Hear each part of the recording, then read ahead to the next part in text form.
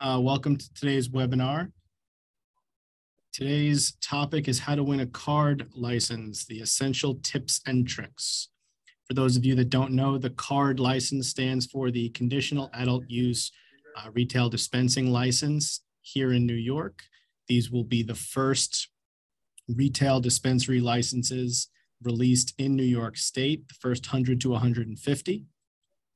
And they are a very specific conditional use license class for a very specific class of people. We are going to get into the application itself. We'll get into the eligibility requirements and what you need to know if you're qualifying for this application or you'd like to look at the application to see if you qualify. Before we do that, I want to introduce my panel with me today. I'm joined by two gentlemen who do a lot of work in the cannabis space on different sides of it.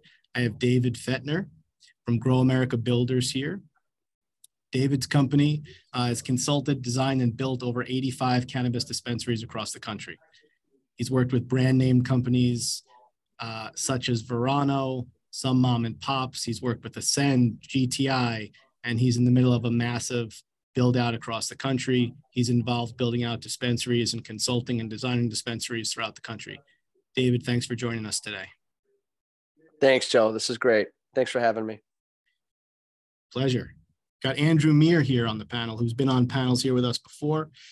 Andrew's a partner of mine with extensive proven track record in the cannabis space as a technical application writer.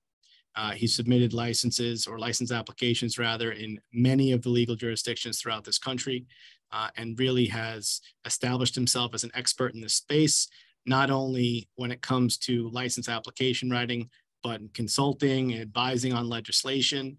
And he also is involved in projects across the country from a legislative perspective, a consulting perspective, and in an actual license application perspective. Andrew, thanks for being here. Thank you so much for having me again, Joe. So the CAURD license. New York State, as I believe everyone on this call knows, legalized cannabis last year.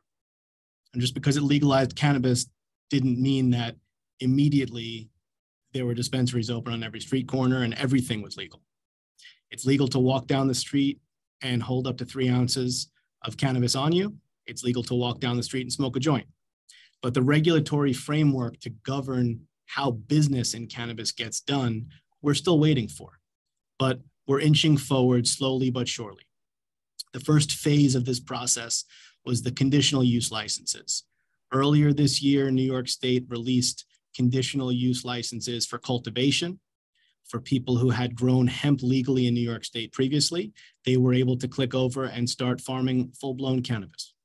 They've given out 250 of those so far, and they are already in process, seeds in the ground, process has begun. Cannabis processors, conditional use licenses have also been issued, about 15 so far. Also, prior hemp growers who were legally doing this in the hemp market in New York State previously have been allowed to now move into full cannabis, marijuana, THC processing. There are more applications in queue, but they've issued 15 already. The third piece of this is the most exciting, and that's what we're talking about today, and that's the CAURD applications. These are your conditional use retail dispensary licenses. Now, this group of licenses are going to go to people who are not previously licensed to sell hemp in New York. This specific group of licenses are going to go to people who have been justice involved. New York has been touting its very aggressive and progressive social equity program since the beginning. That was a main driving factor behind legalization in New York State. And this is the first instance where we're really going to get to see how it works. To be eligible for a CAURD license, and the eligibility requirements are pretty specific.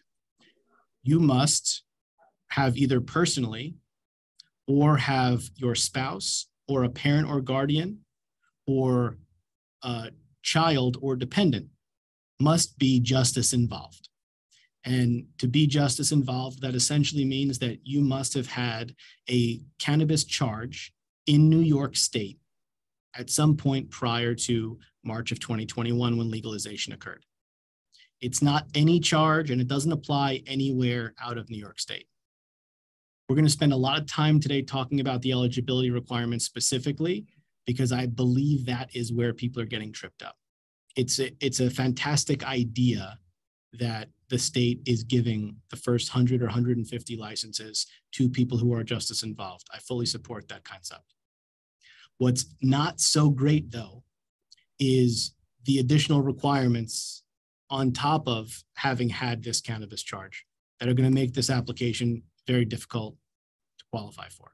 If you do qualify, however, we want to make sure that you get it. And that's the point of the webinar today.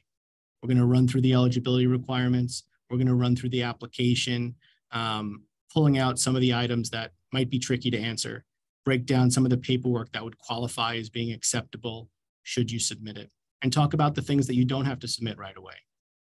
And then we're going to move into talking about what happens if you do win, if you're successful and you win one of these dispensaries. Then what do we do?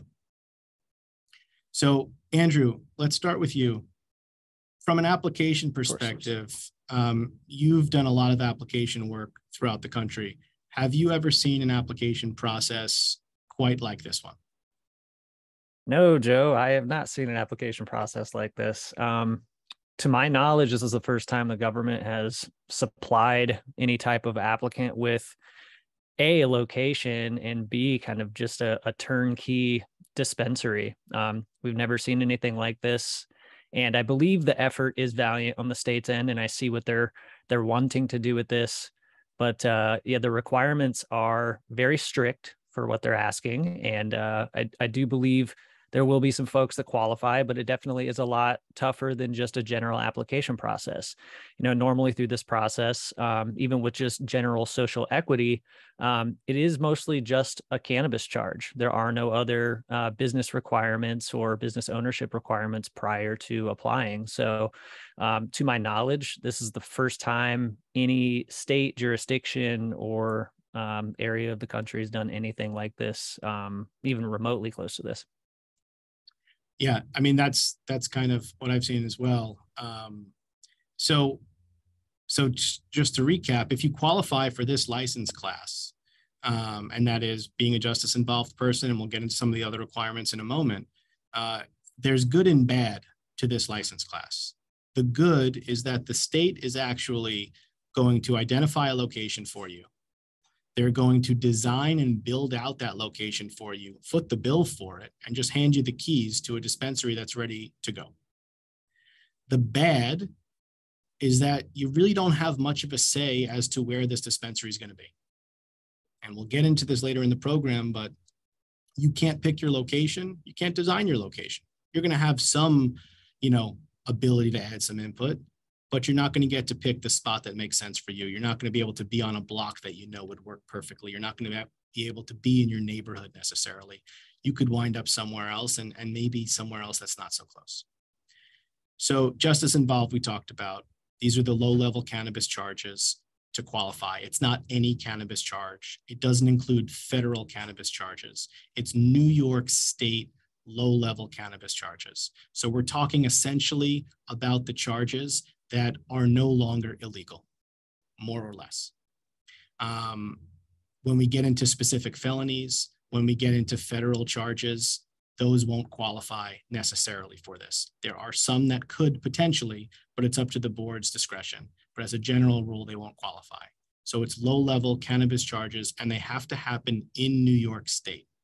If you lived in New York State at the time and you got a charge in New Jersey or in Connecticut or in Pennsylvania, you're out of luck for this particular application.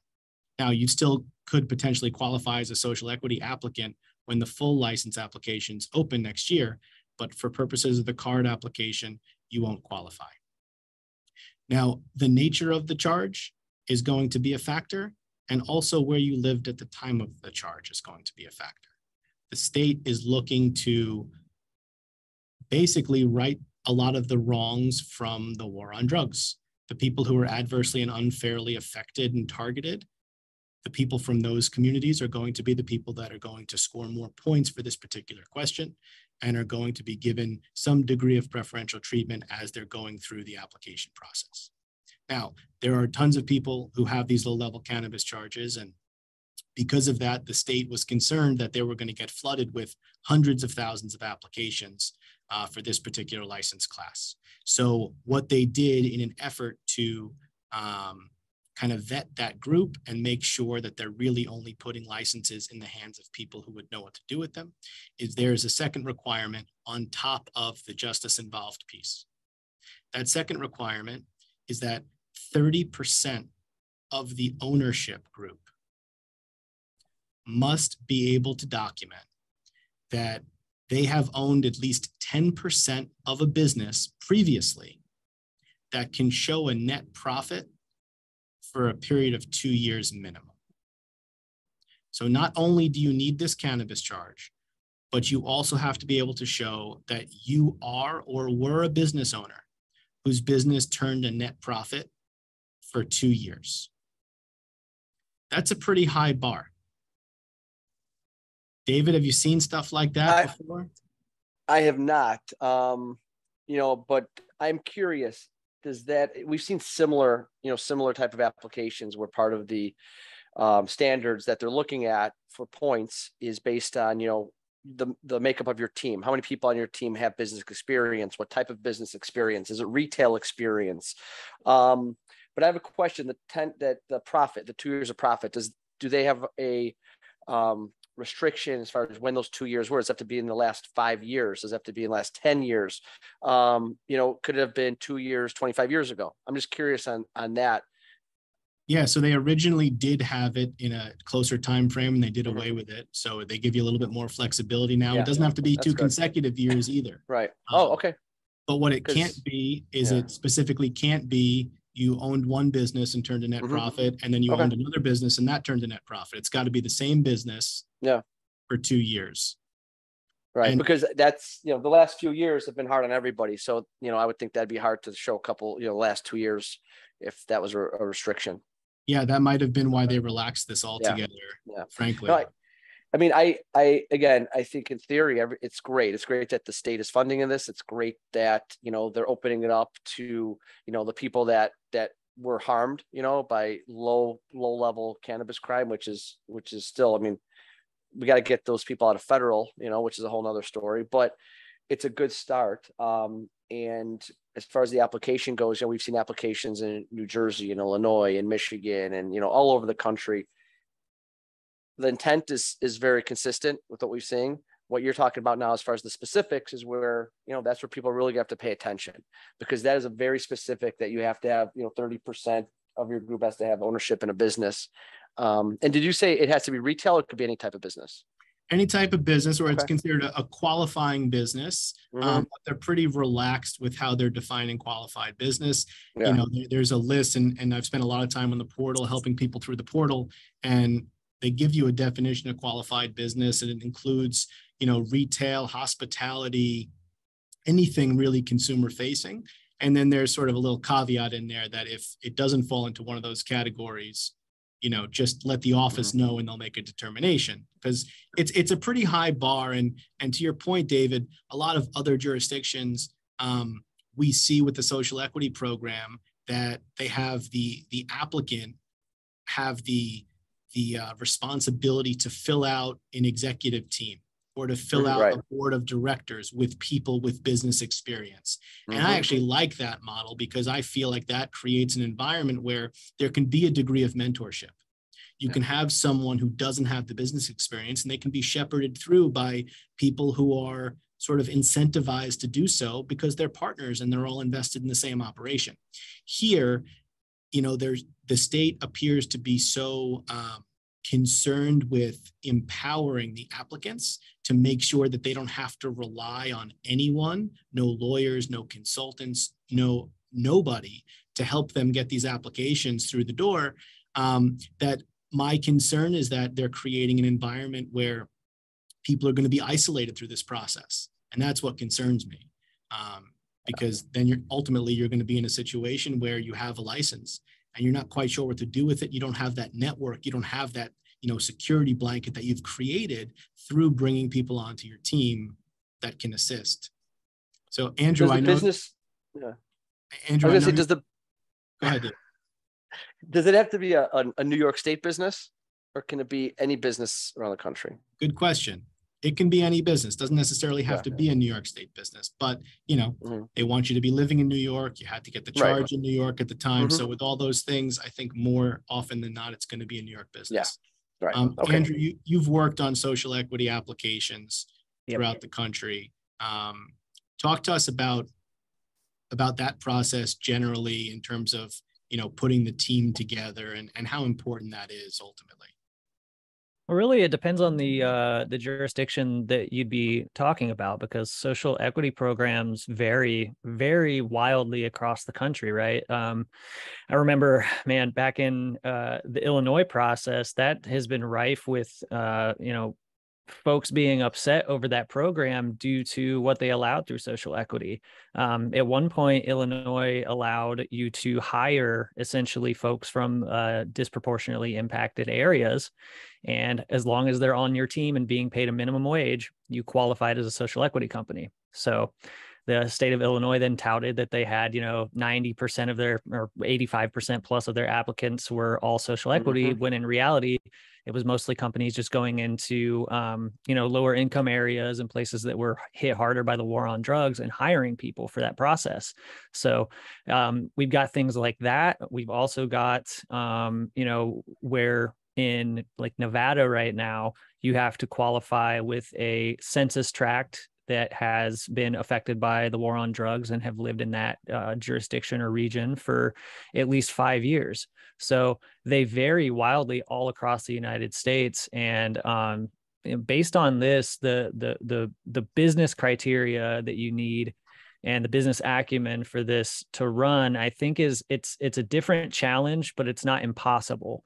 In some cases, staying at one census tract for 5 years may be even more difficult than having a profitable business for 2 years that's not limited by any time frame. So in some cases, I think time is working against you in some cases on the social equity applications and other places. And in this case, I would say the business experience can work against you on this one, but it can also be helpful. It really just depends on your unique situation. I think you also kind of nailed it. We're based here in Chicago, right?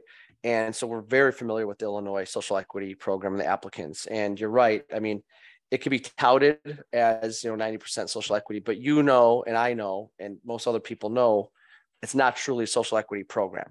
I think what New York is doing here, and the intent, and they are actually, it is going to be a pool of true social equity applicants. It's going to be righting some wrongs. Instead of, what Illinois did, where it's just a publicity grab for the most part, right? Saying, hey, we're doing social equity applications but that's not really, when you lifted the hood, that's not really what it is. I think New York, that is truly what it's going to be. And now we just have to make sure that, the applicants have the right team around them. They're getting the right information, from you guys that, hey, we're going to put together the best possible application, but it really is going to be the right people getting these first licenses. I'd like to add on the social equity fund side of things. New York setting aside a fund that actually takes care of, helping with the initial costs, because dispensaries can cost an outrageous amount of money to get started. What I saw was in Illinois specifically, because the application pool was so large of people. When I submitted the applications for the group I was working with, I was sitting around a bunch of different families that were impacted by the war on drugs, and they were very hopeful. But they also didn't really understand where the rest of their funding was coming from. They weren't sure if the building that they were interested in was going to remain. COVID was happening. So the state didn't give anyone any loans or grants. They basically just said, here's the application process. If you qualify, cool. But we have no idea how you're going to fund this, and you need to figure it out. And to me, that's not really equity in any way. That's just kind of throwing somebody into a shark pit and hoping they come out of it. Right. Thrown right to the wolves. I mean, look, there's no question that New York has gone above and beyond to try to put the right people in position to be the first actors in this state, and to try to do all that they can to support those folks. And part of it is through this application process. And my hope is just that they didn't make this so restrictive that they can't get enough applicants to fill these spots. And my hope is that the right people wind up with these licenses, which is, I think, what everybody wants to happen. So So we've talked about the justice involved piece of it. And the question is, how are you going to prove that? What does the state need to see? So if you're in the process of submitting a CAURD application right now, or you're about to start the process, one thing you need to really work on is finding that certificate of disposition from that arrest and charge. It could be a pain in the neck. Some people have it in a file, easily accessible, great. If you don't, it could be a real pain in the neck. You might have to go down to the courthouse. You might have to go down to the police department. It could be a bit of a runaround to get that document, but you need it. And if you can't get a certificate of disposition, the state will work with you on alternative documentation, but it's on a case-by-case basis. So if I were an applicant, the first thing I would do is I would go and secure my certificate of disposition. Now, you will likely be able to pick that up in the courthouse where you got your charge, in the county where your arrest was made. That will take care of the justice involved piece. Now we've got to talk about the business ownership piece. If you're applying because you qualify under the justice involved in business ownership part of this process, you have to submit proof of that net profit for that 2-year period. And that will be in the form of tax returns. So I would get on the phone with your accountant and source those tax returns, or pull them out of a file if you have them somewhere. But that is what the state's going to require to corroborate that you, A, were justice involved, and B, you had a business that you owned 10% or more of that turned a net profit. Now, you can show tax returns showing that net profit. You also need to show additional documentation for the company itself proving that you were a 10% owner or more. That would be in the form of a shareholders agreement, an operating agreement, or your K-1 from when your taxes were filed, or other tax documentation. So you've got to show that you owned the right amount of the company. You got to show the company had that net profit, and you've also got to show that you were justice involved. You need to have these receipts. Paperwork is going to be the key here. As you travel through the portal for this application, there are opportunities to upload paperwork after almost every question. And there's some of the paperwork that you need to supply at the time that you file your application. There's other paperwork that can wait for some point in the future to see if you make it to the next stage. You're qualifying. Hey, Joe? Yeah, go ahead, Dave. So the process, just so because it's interesting for me to hear too, because I've seen, different states do it. So you're uploading in real time. The applicant is uploading in real time. So as they're going, it's basically like a living document that is constantly being uploaded. It's not where you compile everything separately and then submit it all at once. It's constantly being uploaded, and your file is being created. And then is there a trigger point where you say, okay, this is it, this is final, and it gets submitted? Or as you're doing it, it's always being reviewed and submitted? Yeah, it's a good question. So New York State has this thing called the New York State Business Express portal, and all the different state agencies use it for different applications. And the Office of Cannabis Management is using it for these applications. And what it is it's an online portal that you log into. You get a unique ID. You load in all your business information, all the information about who the owners are of that business, who the true people of interest are associated with that application. And, there's a number of sections of the application. Let's call it 20. And every time you complete a section, it gets a little green check mark. You move on to the next section. You can save your progress at any time and come back in. So if you can't find that certificate of disposition right now, you can complete the rest of the application, save it, go back and upload it when you get it.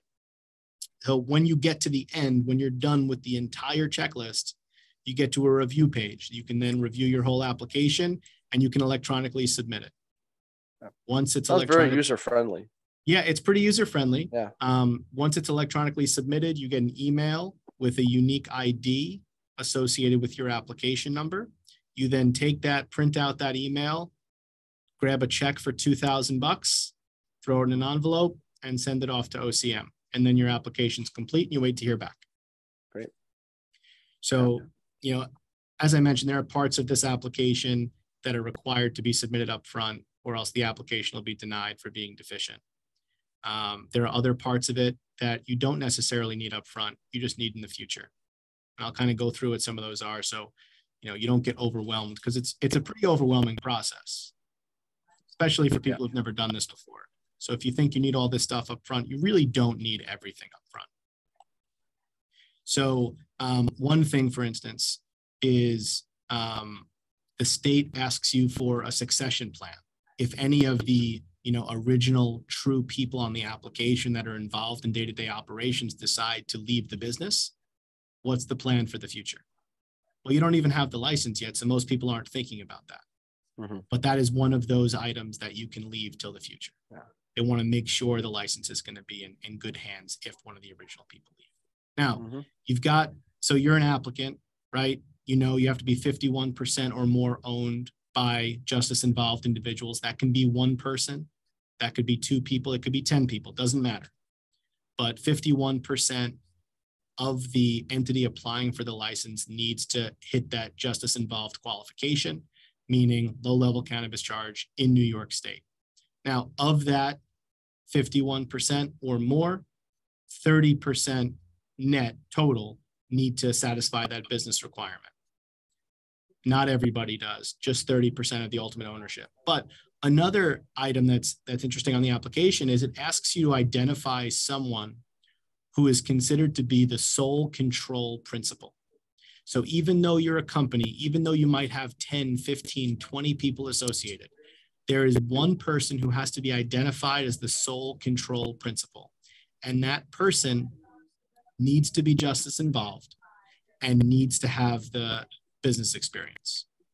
So even though you can make up the rest of the company with whomever you want, you do have one individual who is considered the sole control principal, who has to sign a bunch of affidavits and click a bunch of boxes affirming that they're in control, they control the company, they make the decisions, and they have to satisfy both of the requirements to apply under the CAURD license.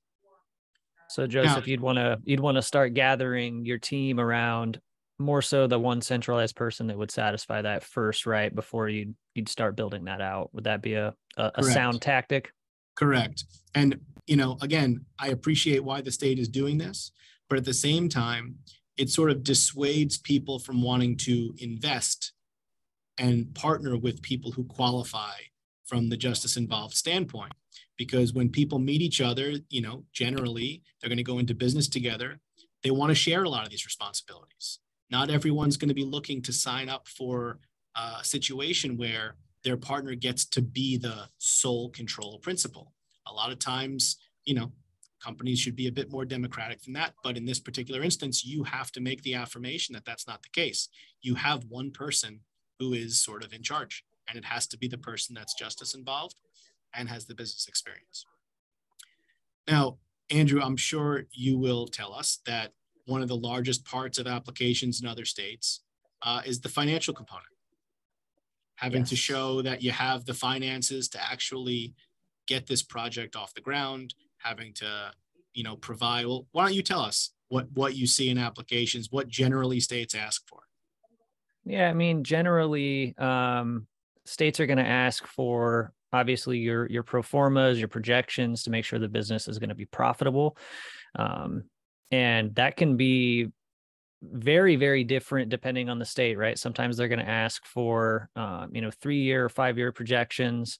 And in the case of, say, Las Vegas or Nevada right now for our lounges, they're only asking for a $250,000 liquid proof. So all you have to do is just show that you have $250,000 liquid within your group that's easily accessible in the bank account, and it has to be all certified. So you have to make sure you get the certification from the bank and make sure that all of that paperwork is in order prior to applying. But most of the time they want to, or the state's intent for this most of the time is they want to know that you have within your ownership group the ability to have the capital to pull this off. They don't want to give a license to someone that wouldn't be able to even get past their build out phase or their initial build out phase.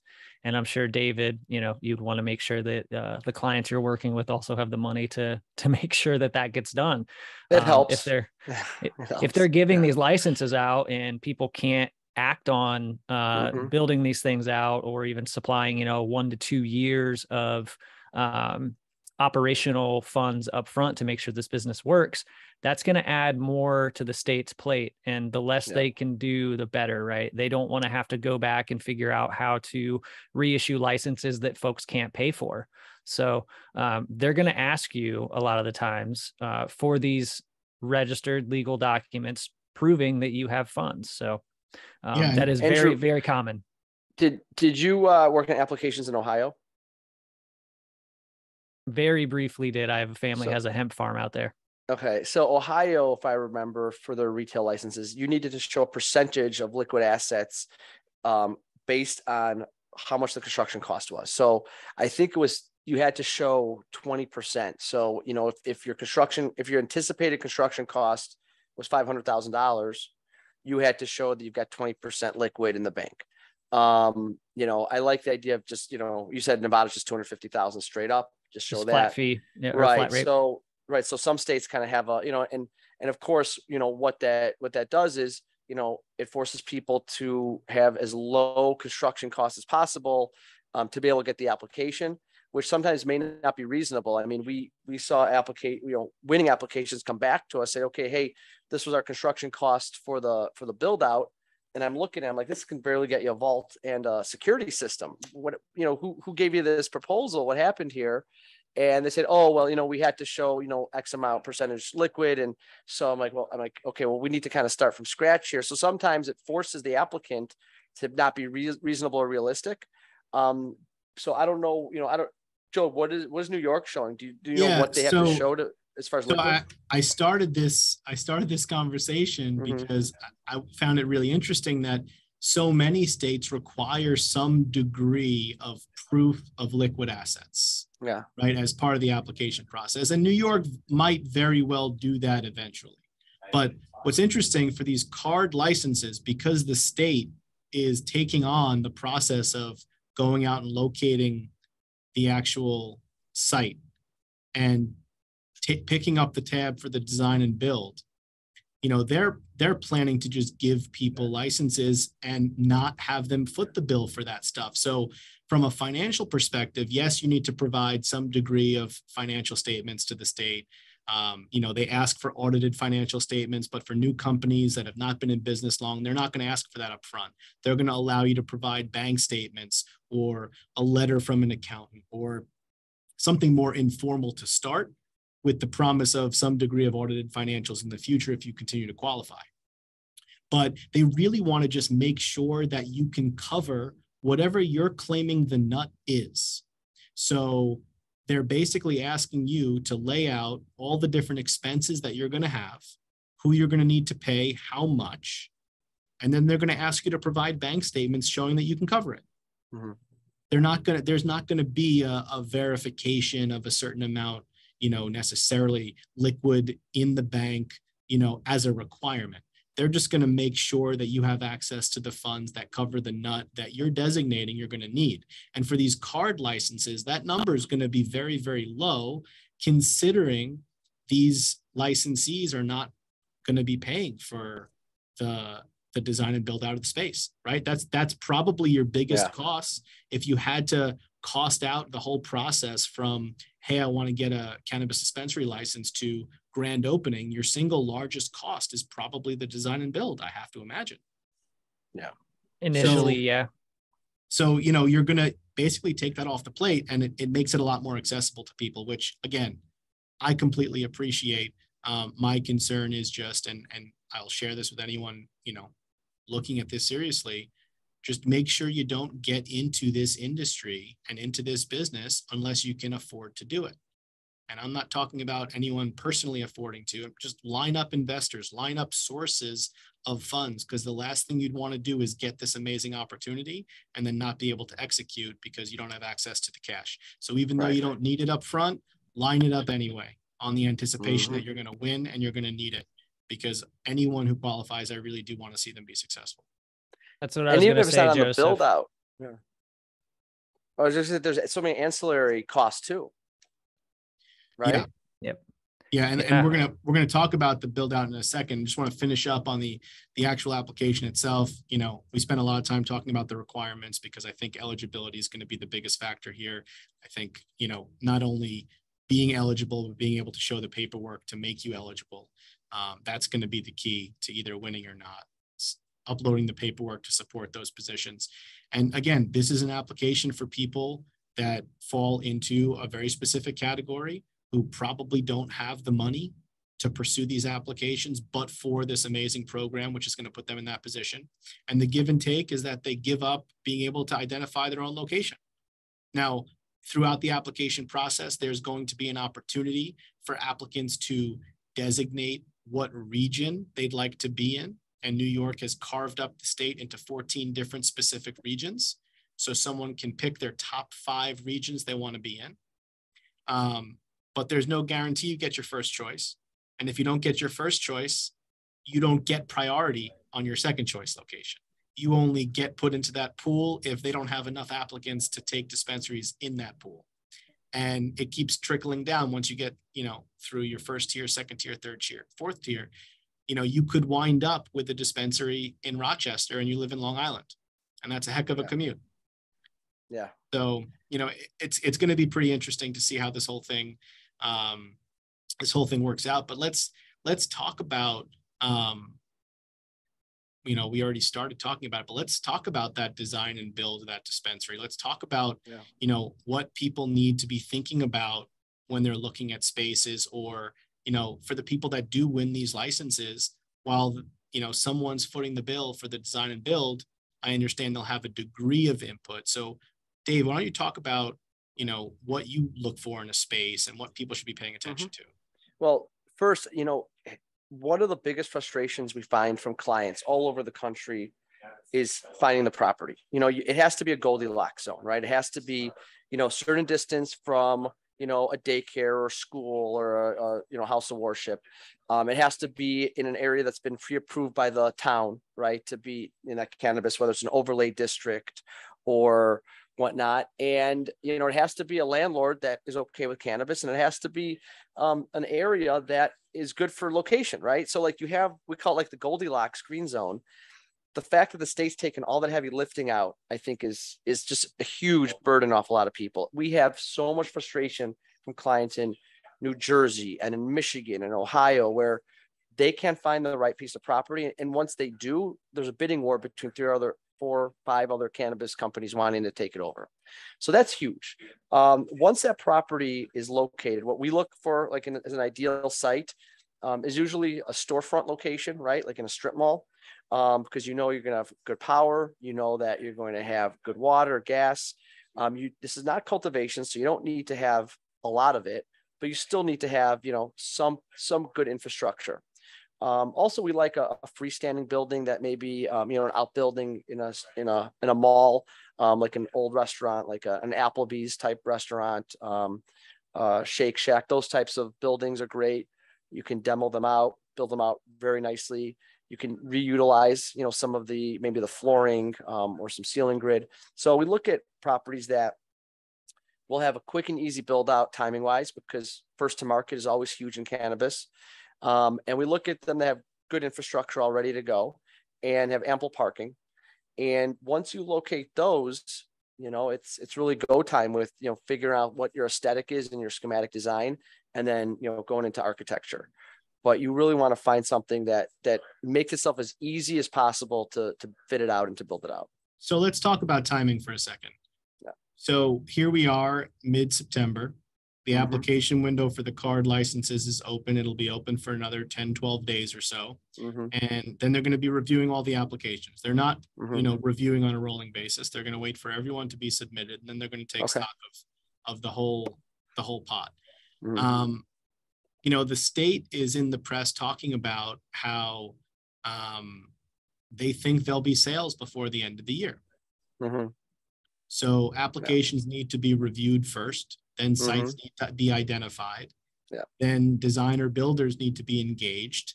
Yeah. And they need to build out the spaces. So talk to me about timeline from, when you as a design build guy get engaged to when you could realistically hand the keys to somebody. So again, it really depends on the building or the space, right? That's why I always say we try to look at something that is as easily, retro renovation wise to be retrofitted or just built out as quickly as possible. So really, if you're looking at like a storefront location, right? Storefront location that is basically a vanilla box. So which means you have the exterior walls all drywalled and you have to do all the interior walls, interior fit outs, custom millwork. At the best case, you're talking about maybe a 6-week schematic design to architectural permit set, right? Construction documents. And then, permitting process, depending on the town, will take, and small town, maybe a week, a big town, maybe 8 weeks, right? Depending on how long it takes for that. So let's say it takes a week. So let's say you have a good municipality, you look at it, there's not a lot of comments. A typical storefront build out of maybe 2,500 square feet could be about 8 weeks. Okay. So you're right in that timeline. Let's say a property is found, in the next few weeks. If you go as fast as you can with construction documents right into construction, you are talking best case at the end of the year. This is an illegally bonding document, is it?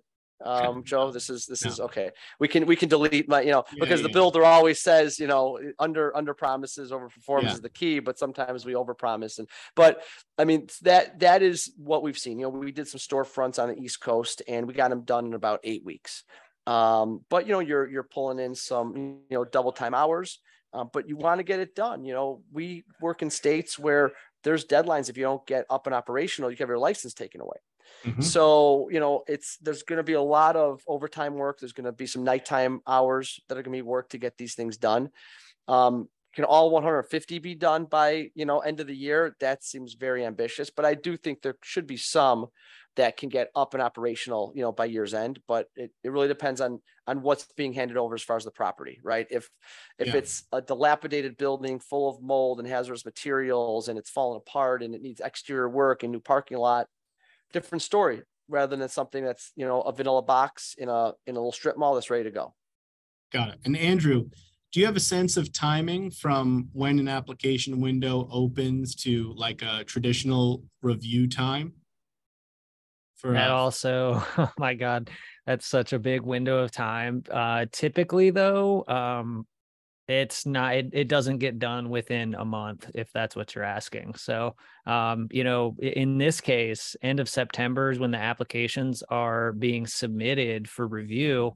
It really depends on how many they get. If they only get 200 applications that come through, I'm sure they can get through it pretty quickly. But to do review on business structures and looking up, how many years of folks have had a business and looking up financial documentation and making sure that all of this is legitimate, it takes time.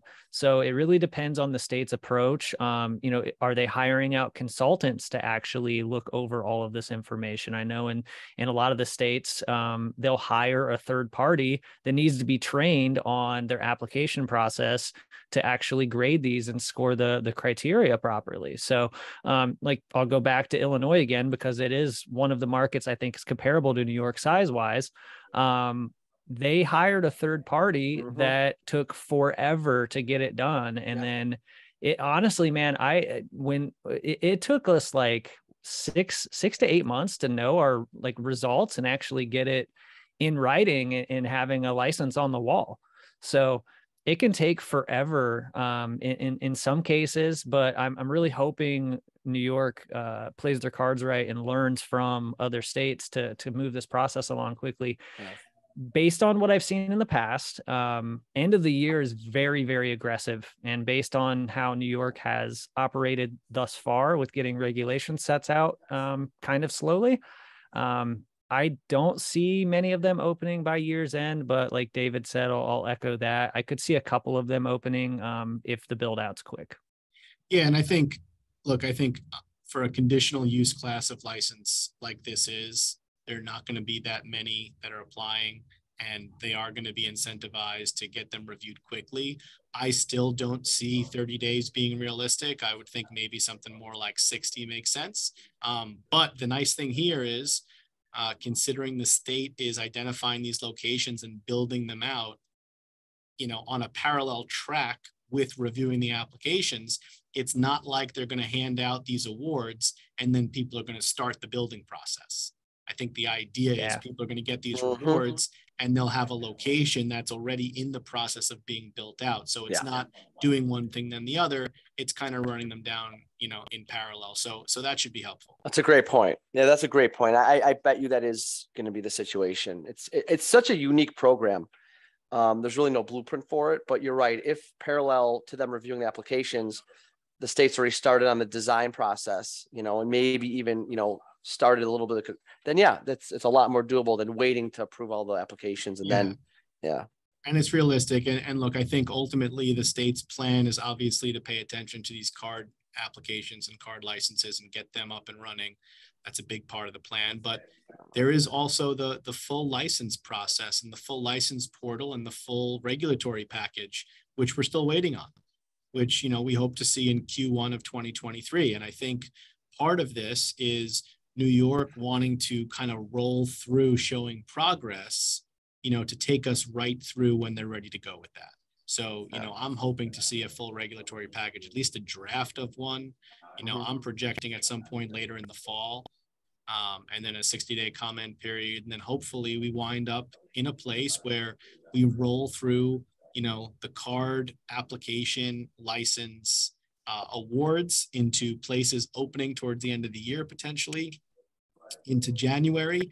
And then boom, we roll into, finalized regs and, a finite timeline for the full cannabis licenses in New York, which is something that people have been waiting for years now. And the goalposts keep moving, but I feel like we're close. I feel like, New York State started a machine here that they can't unstop. And this conditional use program with the cultivation, with the processing, now with the CAURD licenses, I mean, you can't stop that. Because if you do, you risk potentially collapsing the whole industry and not really giving anybody a shot. So it's a rolling stone. So we certainly have started that process, and I'm excited to see where we go. And I think on Joe, on the timelines here, one thing that concerns me as an operator and somebody that writes out standard operating procedures and plans for compliance with the rules and regulations in these states.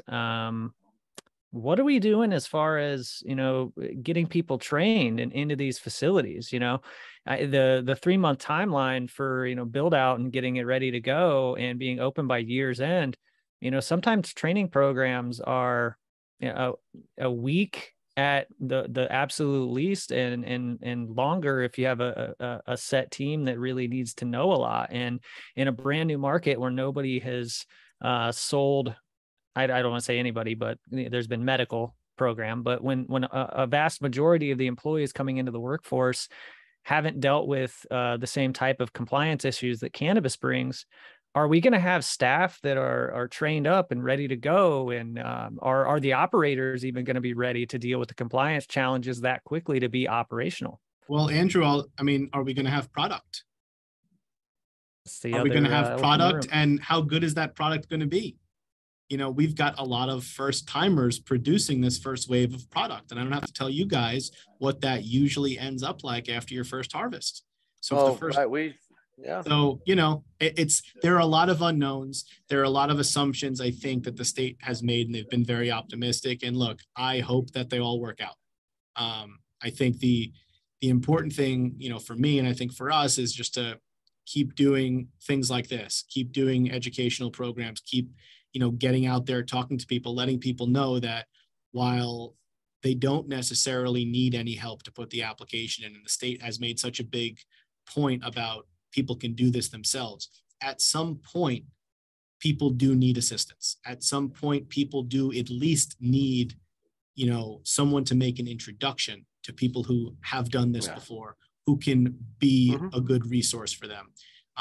No one can do anything themselves as well as they can do it if they had someone who's got a degree of experience helping them along the way. And we'll just keep putting ourselves out there and try to help to support this program and New York State legalization in general the best that we can. I think what you're doing on something like this, just trying to put people in the best position possible to win the license, right? That's you want to be in the best position possible where you kind of have all your I's dotted, your T's crossed, you have all the docs in. And I bet you there's a lot of people on here that didn't realize half of the things. I mean, I didn't know some of these things. There's some things that are very specific to this application, right? Like Yeah. 30% business interest and the 2 years profit. And so I think that, just getting people in the best position to win the license. Yeah. So look, we've got about 10 minutes left. So we'll open it up to Q&As if anyone has them. There's a chat box. If anyone who's attending this webinar wants to have us answer a question, please feel free to throw it in the chat box. Once we're done with some Q&As, we'll close this thing out today. I actually had a question, Joe. Based on the name of this webinar and how to win a license, to put people in the best position to win a license, I was looking over some of the scoring criteria, and there is essentially a portion of factors that are weighted more heavily in the application scoring than other sections, right? Mm-hmm. So it's saying here specifically that if you have a charge yourself, it kind of cascades down on the priority list of what point allotment you're going to get. Obviously, they haven't released a scorecard, so we know exactly what we're getting. And depending on where you were arrested, like you're saying earlier, places that are impacted by over-policing and mass incarceration, that will actually affect your score. So how can you, before you put all this time in, the investment of the fund to make the application happen as far as the application fee, how can you as an applicant know that you're going to be in your best possible position before, going down this road? I know we don't have a lot of time left in the process, but if you were planning and you're right on the fence, what would be your suggestion to look into? Yeah, so it's a good question. We touched on it a little bit earlier. It matters where you got arrested. It matters for what. It matters who got arrested. It matters where you lived at the time. All of that stuff matters. All of that stuff matters. And you need to have your paperwork in order. The more concrete paperwork you can provide, the better it's going to be. If you don't if you don't have that certificate of disposition, you have to do an affidavit and do some other things. Like, that's probably not going to weigh as heavily.